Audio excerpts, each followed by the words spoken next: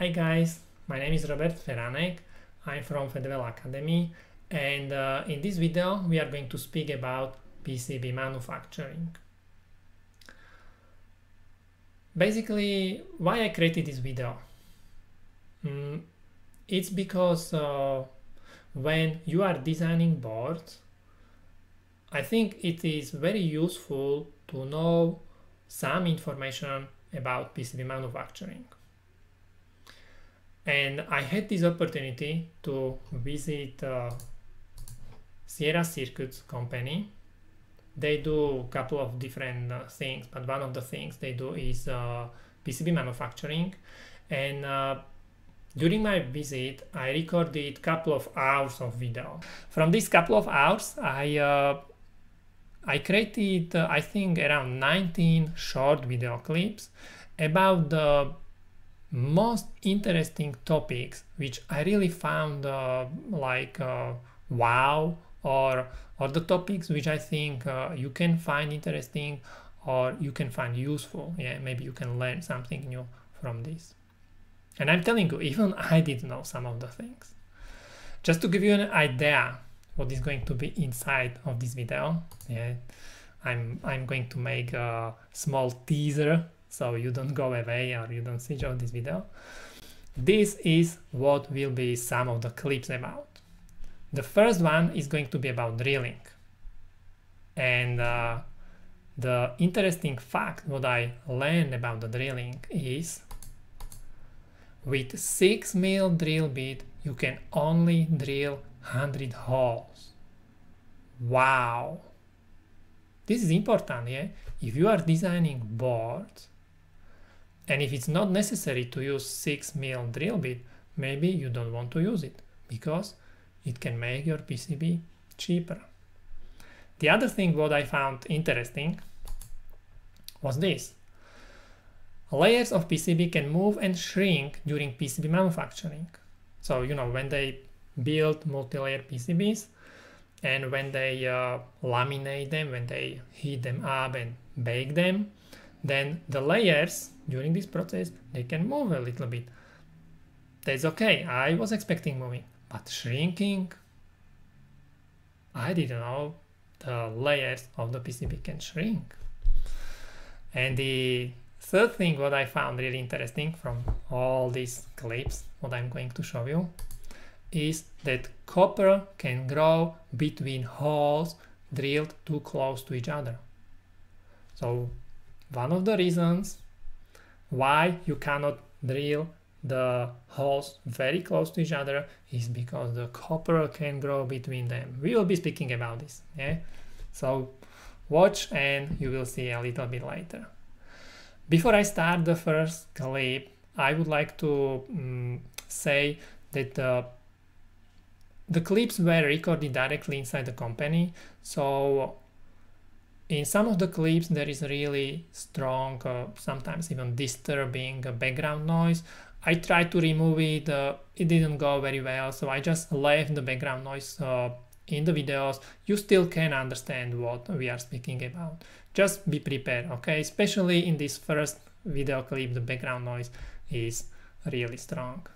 So let's do it. Let's watch the first video clip. It's a drilling area. And so drilling is the most costly part of manufacturing. Costly part? Yeah. Oh. Because the drill bit, every drill bit that you use, you can only use it a certain amount of time and then you throw it away. And that drill bit is very expensive. So just for some kind of illustration, how many times you can drill approximately? For a 6mm drill, you can only hit 100 times. 100 times? That's it. That's why 6mm drills... I saw like you say like 10,000 or... Nope, 100. That's why they're very expensive. So if you have like a 10mm hole, then it goes into the thousands. So 6mm, that's 0.15 or 0. So normally it's much better if someone wants cheaper PCB, use 0.2. Yeah. It's so quiet now. So next time when you are designing a board, be careful about the minimum size of the hole which you use on your PCB. I think if you would like to go for the cheapest PCBs in China, usually the minimum hole which they recommend is 0.3 millimeter. That's 12 mils. Okay, anything below 0.3 millimeter is going to probably increase the price of your board. In the next clip, we are going to speak about the slivers, something like what you can see here. And also we will speak about this kind of situation when you draw a track like this out of the path under this sharp angle here. From my experience, I never had any problems with this kind of connection, but you will see they will mention that sometimes it may become a problem. So here is the second clip. They check for something called slivers. So if you have an island of copper or something that could become an island of copper during the etching process, the problem with that is that those pieces of copper, they end up coming off of the material and falling somewhere else on the panel during manufacturing, which is of course a short or an open now for sure. Can I draw it here? Yeah, you can draw here or you can draw here. Like this. This would be the path, and this is how it will go, yeah? And they say this is problem because of the sliver probably. Yeah. Because, okay. Yeah, because of the angle slivers. This was a short clip about slivers, and now we are going to speak about teardrops. If you are not sure what teardrops are, I'm going to show you, okay? Watch here, via tracks. If you go here, tools, teardrops, okay? See, this here, this copper, additional copper here, it's called teardrops. They sometimes do it, especially when this annual ring is too small. They do it because in case of moving the hole, yeah, the hole can be moved because the layers are moved or because of the drilling tolerance. If this hole is moved a little bit up here, for example here, then if you use these teardrops, the connection still will be okay. If there is no teardrop and you drill the hole like here, you basically cut the connection. So this is what is the next clip about. And okay, what about the teardrops? Many people ask about teardrops. Do they need to do it in the layout, or you do it here, or why you do it? Yeah, we correct for teardrops. So teardrops are important because of the drill, true position the drill wander. So if you are drilling a hole in a pad without a teardrop, you have less, let's say, leeway or less tolerance. And if your drill bit happens to land where the trace is hitting the pad, you could literally cut the connection there completely. But it's not necessary designers do it. It's not necessary. We'll correct for that. Yeah, okay. That's one of the things we do in camp, the teardropping.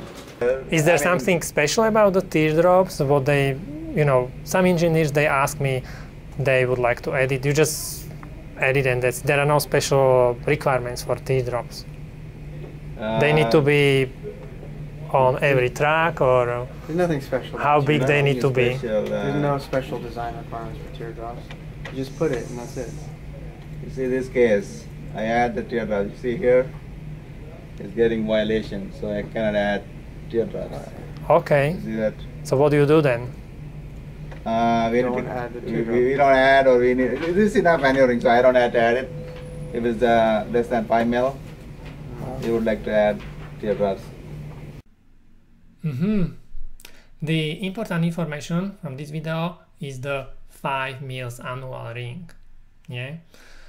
If you would like to have easy PCB manufacturing, then keep the annual ring, the distance between this edge of the hole to the edge of the path, this distance here, keep it bigger than 5 mils. If you make it smaller than 5 mils, then yeah, it's becoming more and more difficult for manufacturing.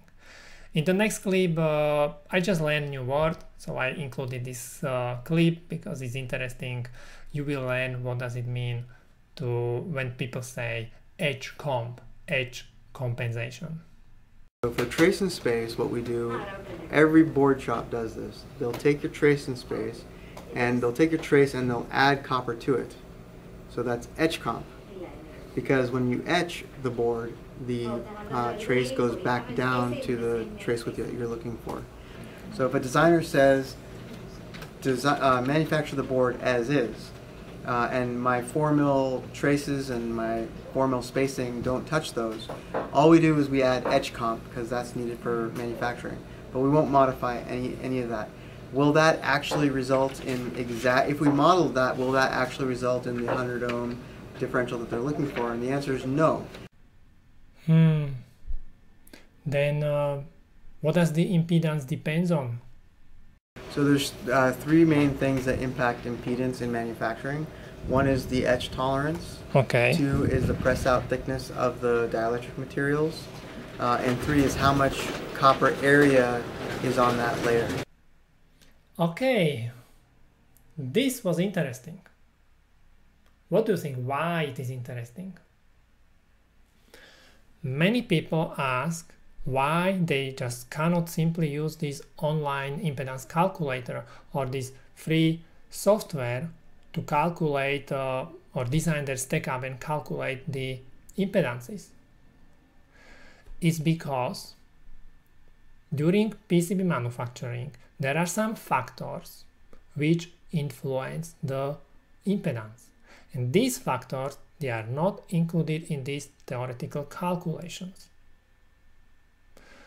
Therefore, when you are designing a PCB which has specific impedance requirements, I always recommend to talk to your PCB manufacturer.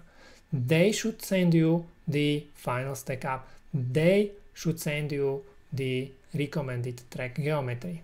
Okay, online calculator, free calculator is for you just to get some ideas about the track geometry and the impedance, but you cannot get the final numbers from these simple calculators. You need to ask your PCB manufacturer. In the next clip, we are going to speak about moving layers and scaling layers during PCB production. And we are going to use 2 words quite often, prepreg and core.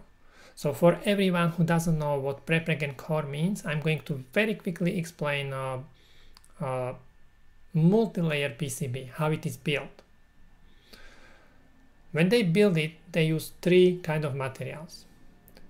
Here on the top, you can see it's called copper foil, so it's just copper.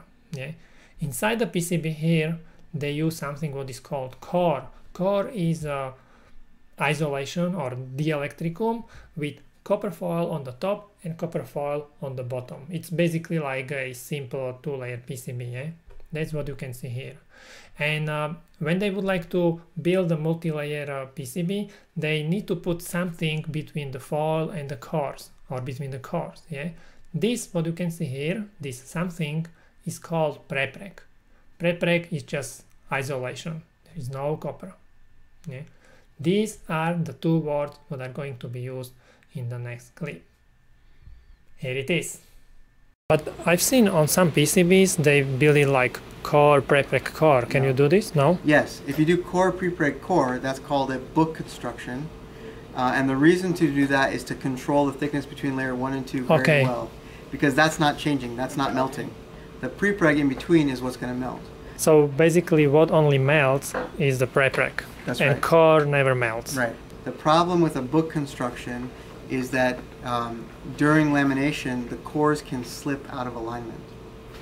That's the biggest issue with the core construction. So it's not core may slip out of alignment. So it can move a little bit. Yes. So if you have a 4-layer board and this is core 1-2 and this is core 3-4. So then when you drill. Yeah. So 1-2 might go this way, 3-4 might go that way. And then you can't find the best drill area.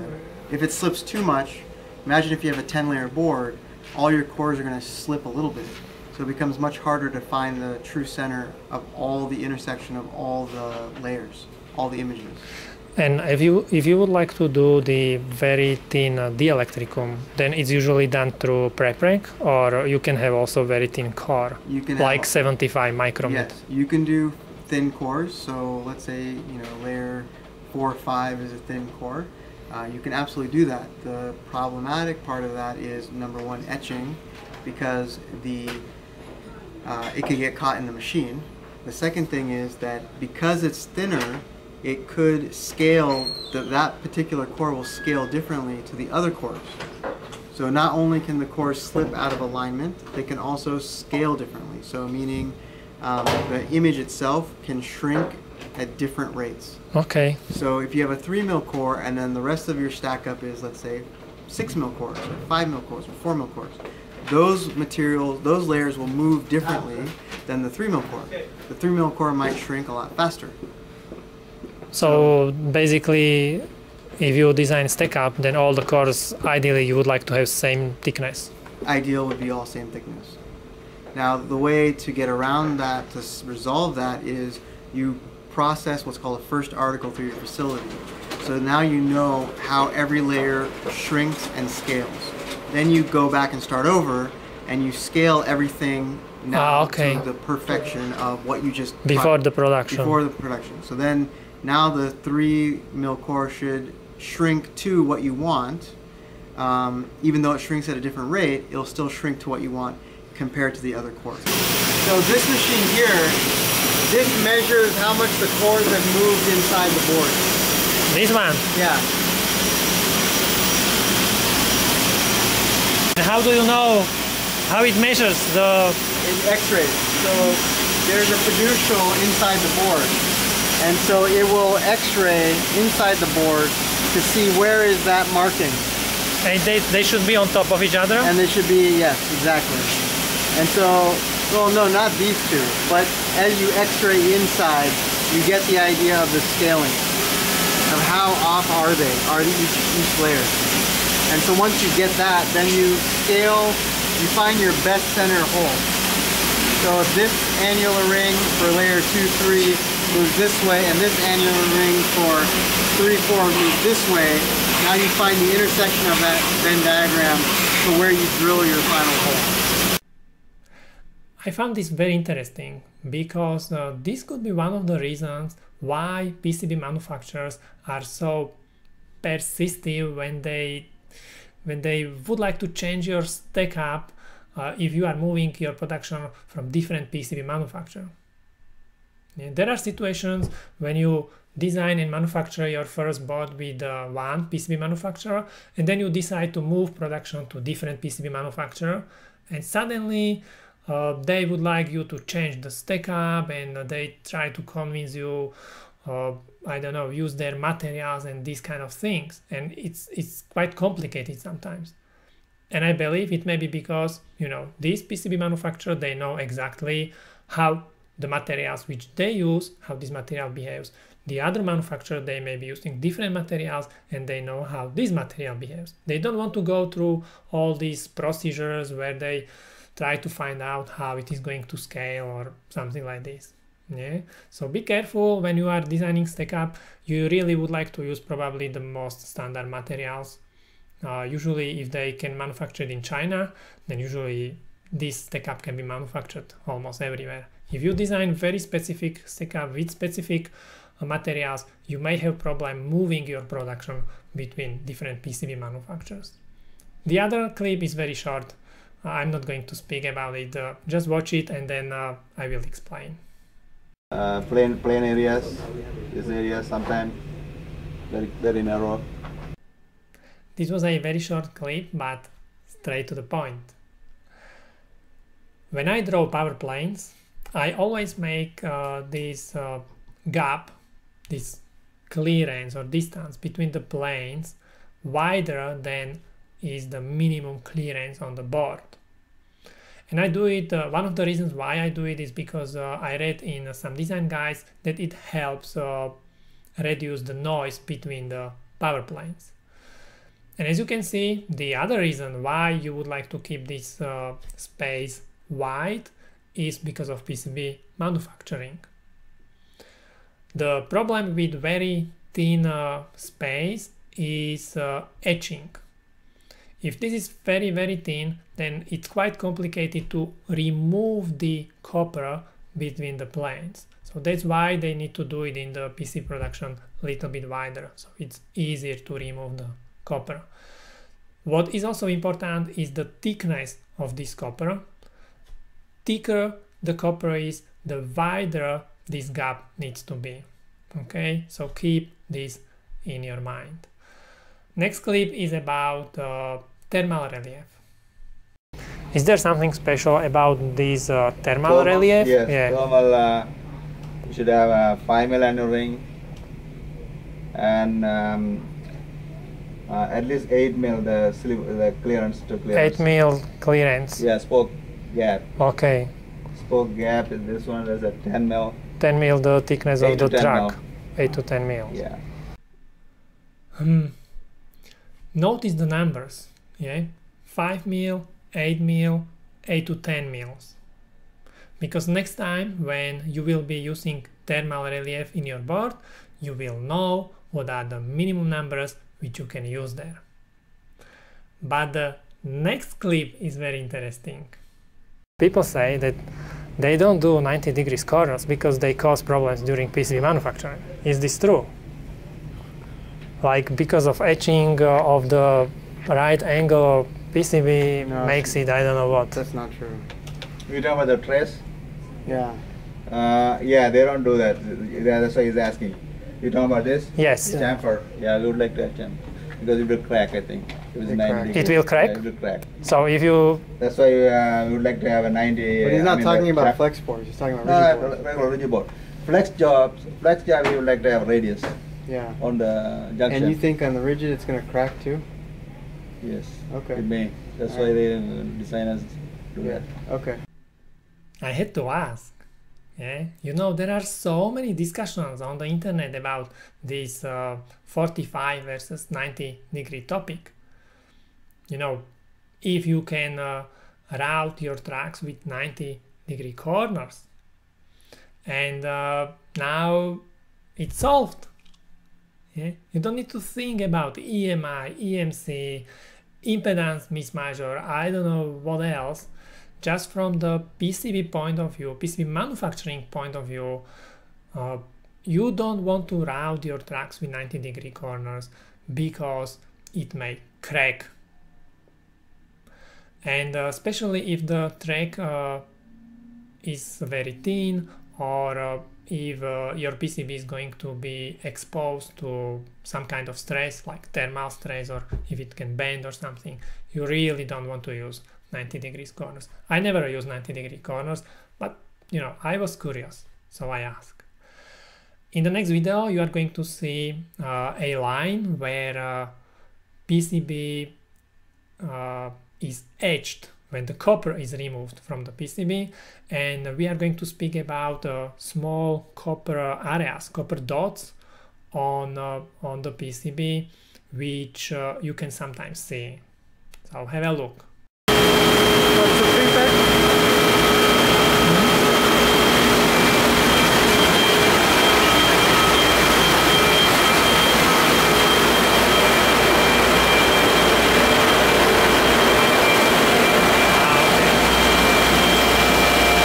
Okay, about these dots, I wanted to ask.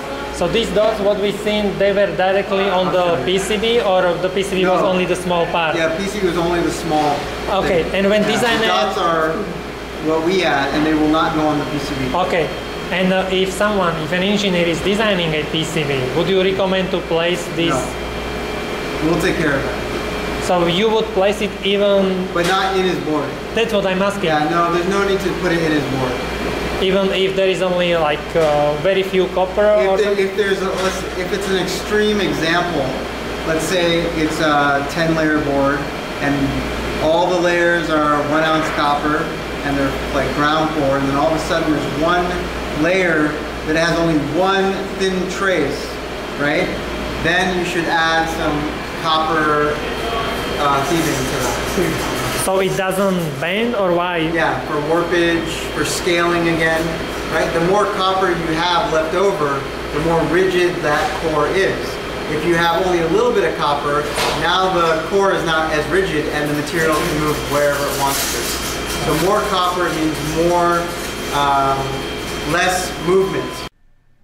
Did you catch how the small dots are called? Because I played the video a couple of times and everything what I hear is sealing. And when I Google for PCB sealing, I can't find anything. So if you know how exactly these dots on the PCB are called, could you leave me a comment, please? So, I learn new word. Thank you very much. In the next video, we are going to speak about prepreg, about the thermal stress, and also about baking PCBs. Have a look. This is the material that melts during lamination to glue the cores together. And so you notice there's dates on here because if you don't use the material right away, it's gonna flow differently or it might even expire. It's like bad food in your fridge. If you don't eat it, it's like it'll expire. Half year, or what is it? Yeah. This is 6 months. So within that period, you have to use it for manufacturing. Otherwise, it's kind of... Otherwise, it won't give you a reliable circuit board. When it gets to the final inspection area, we dip the board into hot solder pot. If the board separates, we know there's a problem. Okay, so here, by the way, is our solder, or just solder floats. So you literally dip it into some solder, hot solder, and that's your thermal stress. And so if there's any separation of the layers, we'll find out before assembly. Because you don't want to send your boards to assembly and find out that they're separating. I've seen this kind of board, so it means something went bad. Something in the board fabrication was bad. The other part, which is very interesting, is that assembly shops, they're supposed to bake the boards before they assemble, and they oftentimes don't do that. Really? Yeah. So if you put a board through with moisture inside of it, and that happens normally, then the boards can separate. It doesn't mean the boards are bad. It means that the assembly shop didn't bake their boards.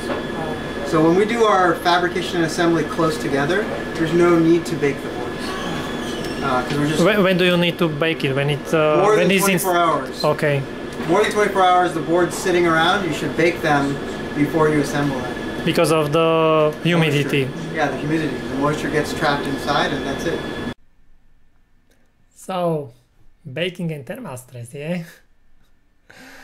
I know exactly what thermal stress means because I'm going through one right now. It's here like 200 degrees. It's so hot, but I will do it. I will finish this video for you.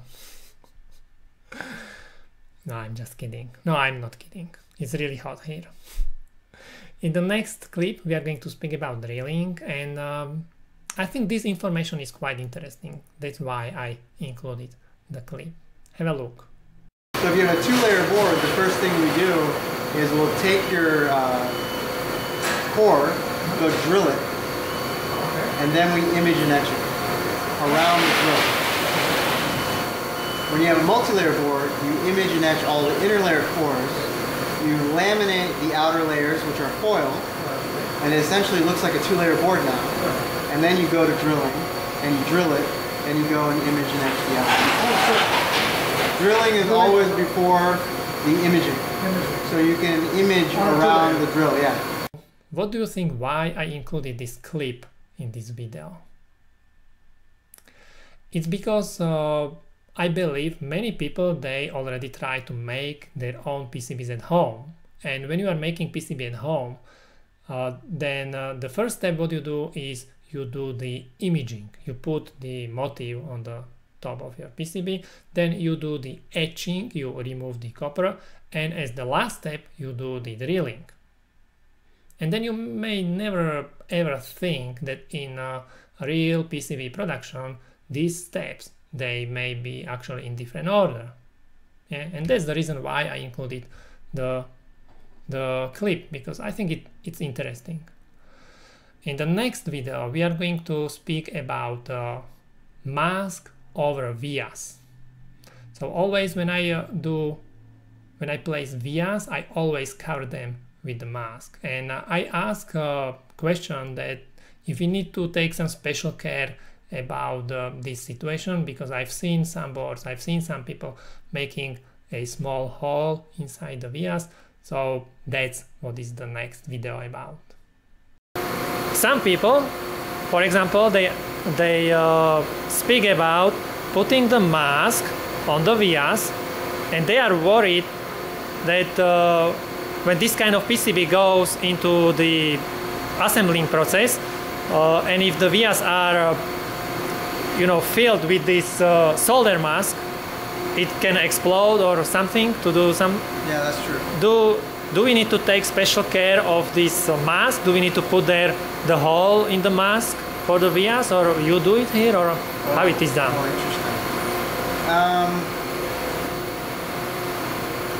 If you coat that's called let's say coating your solder mask over all your vias. If you do that, there will automatically be a hole in the vias. So you automatically put it here? It just happens because the mask is not thick enough. So it just flow inside the via. Yeah. So when you squeegee the mask, by the time you're done with the process, there will be holes always. Holes in the mask. So just to confirm, I always cover the whole vias. I always coat the whole vias. I never do any small holes inside the vias, and we never had any problems. In the next video, I really had to ask, because many people, they don't know how boards are assembled if components are from both sides, from the top and from the bottom. So here is the answer. Assemble the backside first. Because there are smaller components usually? Let's just say, but it's not necessary. You can assemble any side you want to first, and then you don't run it through the oven yet. You flip it over, and then you assemble the other side, let's say the top side now, and then you run it through the oven. So you run it only once through once through the oven, twice through the pick and place machine. How do you know that the components are not going to fall off? Surface tension. They really don't fall off. They never fall off. The solder unless you have like some huge, special inductor, humongous or something. And then you glue it or something. And then you do it by hand after. Ta-da-da-da! And the secret was revealed.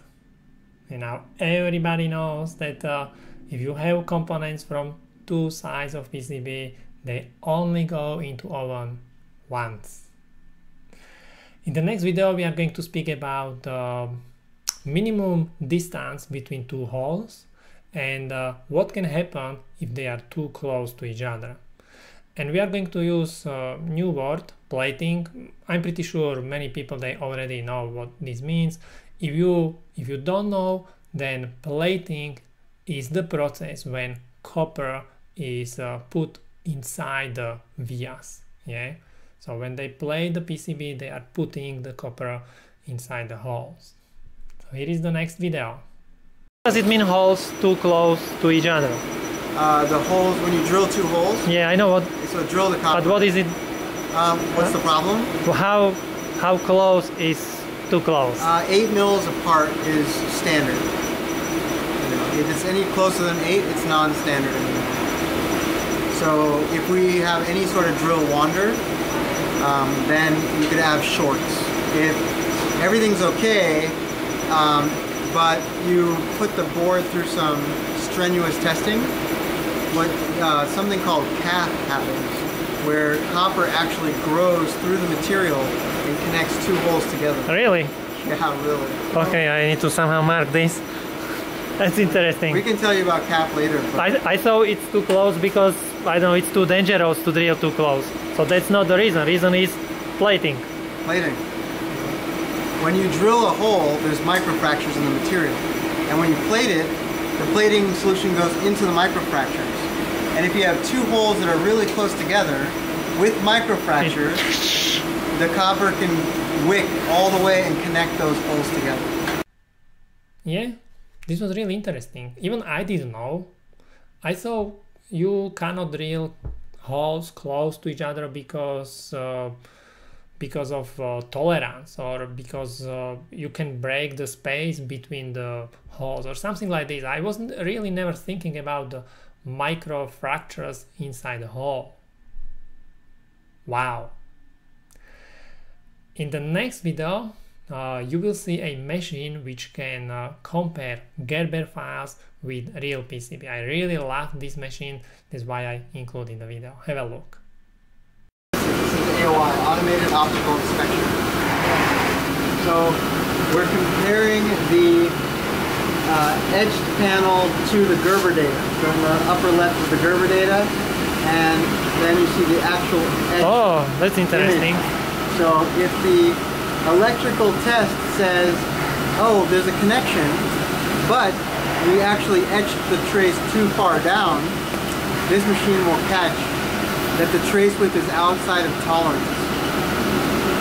So you only check the most critical places, or whole PCB? Everything. It goes like every single trace. Every single wow, this is good. This is really good. Awesome. I think it's really awesome that they have the machine which can compare the real PCB with the design which you done, yeah, with the Gerber files. That can give you quite you know, the additional confidence that they check all the tracks, they check all the width and everything. In the next video, we are going to speak about micro via plating and through hole plating. And when I was speaking about plating a couple of minutes ago, I said it's the process when you put the copper inside the vias, but during this process you actually put copper everywhere, yeah, not only inside the vias. That's important to know. In the first part of the video, you will see the laser drilling machine. You will see it there flashing. And I asked about this V shape of the micro vias. It always has to be this V shape because the process of plating micro vias is different comparing to the process of plating the through hole vias. When they plate these micro vias, the solution, it needs to flow inside the micro via. That's why there is this V shape. Okay, but let's watch the video so you understand the procedure of the plating the micro vias and the through hole vias. Here it is. Does the laser always drill through, or it can only drill up to a certain depth? Yeah. Laser can drill any depth. The problem is the plating. So if you want to plate a laser hole, which is only open on one side, like a blind via, then what we do is you have to follow the aspect ratio of your plating tank. The solution flow. Yes, exactly. So you plate it first for the micro vias and then you plate it again? Yes. And what happened? It doesn't flow inside the through hole vias? Or it doesn't go? We cover the through hole vias. How? With resist. So you just put the resist inside the... It's you put it there and then you would clean it again or something? Yeah, we put the full resist and then we develop off just the micro vias. And so now you have all these little... Only those go into the plating tank and get filled with copper. Then we remove that resist, put down another resist, and expose just the through holes. Wow. And if you know a better way, let me know. Yeah, when you do the...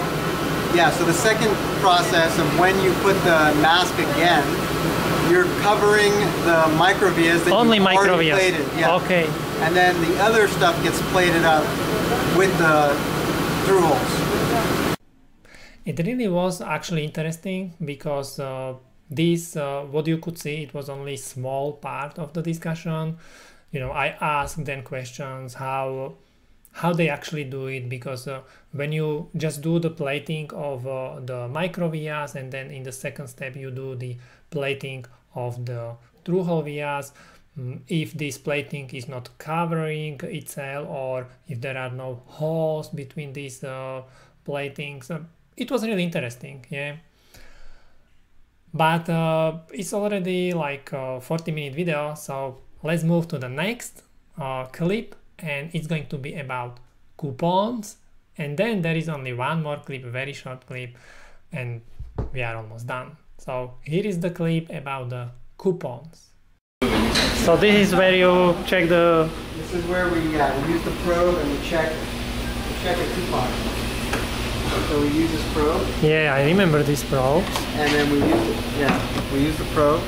And then you place coupons on... Yeah. So in this case, what we have is, we have these coupons where we can, that mimics the board itself. And then with those coupons, we can mimic. Here, these are all the coupons that we use to cross-section those holes. Okay, so now if you look at this panel, right? There is a factor of making circuit boards, which is the utilization of the material. If you look at this panel, you could easily fit another 4 boards here, but you can't, because we have impedance coupons and we have these cross-section coupons all along the sides. Now, with a less expensive board facility, they're not going to put all those coupons there, and so they'll get an extra 4 boards here. Right? Cross-section coupons, it means they are used for what? Exactly what I was showing you. How much copper is in the hole? Ah, okay. How much material? Okay. So these are the holes which you cut. Yes. And you cut them in each corner. Yes, because this is the different directions of the material. So the grain direction of the material actually matters. So again, some people, they try to put these coupons on the PCB. It's you do it. Yeah, we do it. You already have it in libraries in everywhere, and you just you know exactly how it should look. Our software creates the coupon on the fly based on your design. Awesome. So you don't have to worry. That's important to know. So definitely, if you don't have to, or if engineers don't have to, do not place the PCBs into panel. Just say, I would like to have 4 PCBs 2x2, and that's enough. And that's it, yeah. Now, this coupon right here for impedance, if you order a board with controlled impedance, then we put this on the panel and we measure it and make sure that we're shipping within tolerance.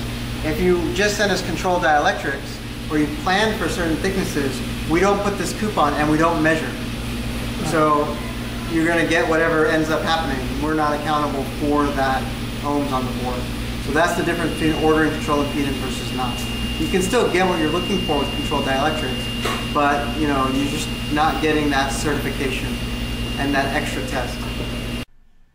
I mentioned these coupons because I remember the times when in some of my projects I placed the boards into panel and I created all these coupons around the panel. I really remember drawing these impedance coupons and placing there the test points. You can see it's not necessary. In the PCB company, they have their own tools. They have their own probes. They have the software which generates exactly the coupons what they need. So you don't have to do it. And in the last video, we are going to speak about the factors what influence the price of the PCB the most. Here it is. Mechanical drill bit size and the number of laminations. Those 2 things drive the cost. You could hear it, yeah? Mechanical drill bit size, it means the smallest minimum hole on your PCB, and number of laminations. That's how many times your PCB has to go into oven to glue the core and prepreg and false together. Yeah, simple multi-layer PCBs, they go into the oven only once. They only have 1 lamination. But the the kind of PCBs what we normally design, they go there 3 times. So it makes the PCB more expensive. I really hope you found this video useful. I hope you learned something new. If you like this video and you have any questions, or there is something what you still would like to see how they do it in PC production, leave the comment, okay? What is very important, like this video, because if there is many likes on the video, we can do maybe some other videos inside the Sierra Circuit Company and answer all the other questions which you can have. Possibly, if you would like to see similar video but from assembling process, they do the assembly in Sierra Circuit too. So again, if you like this video, if they can see that the people watch it, maybe we can record videos also about the assembling. So thank you very much for watching. I really hope you enjoyed the video, and see you later, or see you next time.